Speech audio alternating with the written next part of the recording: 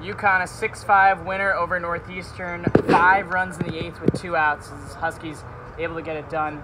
As we're here with head coach Jim Penders. Coach, this place just plays for crazy games. I feel 2 years ago we were saying the same thing. Were you guys able to come back there in the 8th inning? Talk a little bit about the 8th inning. This game just had everything. Great plays defensively, and then hitting there in the 8th. On both sides. I mean, it's something about something cosmic when the Huskies and Huskies get together, and especially here in Brookline. It seems to be crazy games, a lot of late finishes, a lot of crazy finishes.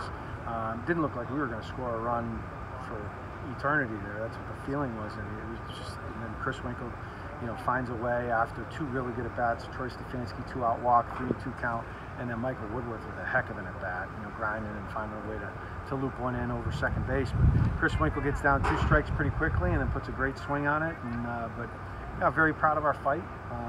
We got a bunch of fighters, so that's the opening weekend, and that played true today. That's a veteran ball club that we just beat on their home field, and they're very talented, very well coached. So we've got a lot of respect for them, and that's the only complaint I had today was did anybody have a couple moments of thinking the game was won, in the 8th inning, because we didn't play our sharpest on defense certainly in the 8th inning.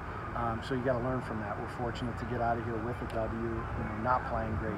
But Connor Moriarty did make a great play to keep that, to keep McConnell's would-be RBI, keep him at 1, not throw it across, knowing that he had it beat.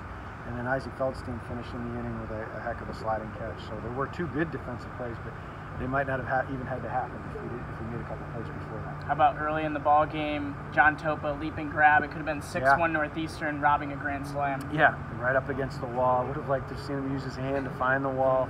He got up just enough. They made a great play. I can't complain. He made it. He made the catch. That's the bottom line.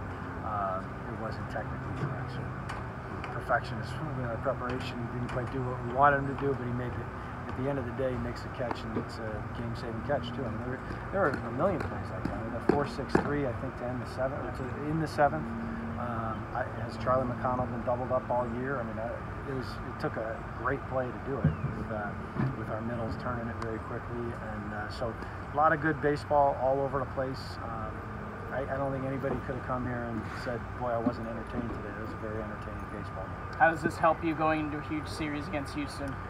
Anytime you can put one in the left column, it helps, but I think the guys should feel confident. They beat this team could be in our conference, there's no doubt about it. I mean, that's our conference caliber ball club, and so it's good preparation. I'm glad to have the day of work tomorrow, a little practicing in the morning, and then getting out to some high school games in the afternoon, but we need a day, and then Houston's going to come at us with everything they got, and we're going to get a great team on Friday, Saturday, and Sunday, so hopefully we can build off of this and continue the momentum. And quickly, Coach, 22 road wins, sets your program record. Just able to get that done today as well. Well, it's good that these guys can hang their hat on that, the fact that they were able to accomplish that, because they really have. They've been an incredibly resilient group.